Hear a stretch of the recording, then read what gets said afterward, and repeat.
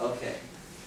So if you get your standard electrode potential table out from the back of the exam, here's the general concept first, and then we'll maybe try some specifics. The more positive the reduction is, the more easily reduced it will be. The more easily reduction will happen on that reaction. So the more positive, the more spontaneous, so the more likely the reduction will occur. As it gets more and more negative, the less likely it'll occur. In fact, if it actually becomes negative, that's non-spontaneous. Okay, now imagine we flip all the reduction half reactions so they become oxidation half reactions. That flips the sign of every single one.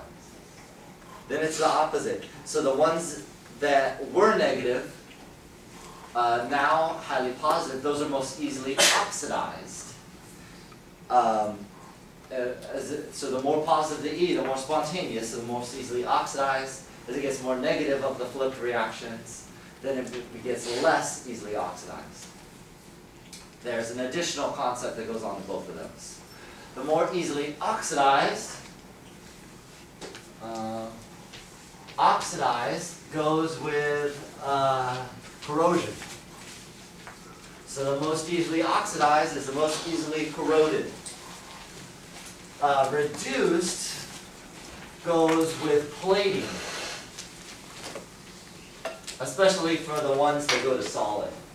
So for the ones that go to solid, most easily that the reduction happens is the most easily that it plates or plates out. So those four terms be familiar with. Okay, now when you try an example question, let me see if I can find one here. Let me list out a couple and get a larger chalk. Okay, so let's say we had lithium, silver, I guess. Let's do zinc. Let's do copper, and I guess that's good. Okay. So now let's write some reduction potentials here, because I want to find out which ones of these reduce.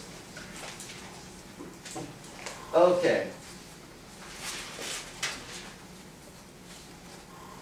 This is, zinc is negative, I just lost it, negative 0.763 volts. Silver is plus 0.8 volts. Lithium is negative 3.04 volts. Copper is 0. Okay, which one's most likely to reduce? The one that's the most positive, so the silver. You could also say played out. Which one's the most likely to oxidize in the reverse reactions? That would be lithium. So for the reverse reaction, we're expecting lithium to be the most easily oxidized. Does that work for you? Yeah. Or the most easily to corrode. Okay? And so if it asks which will oxidize first, it's just the reverse reaction, so lithium. Okay? Yeah.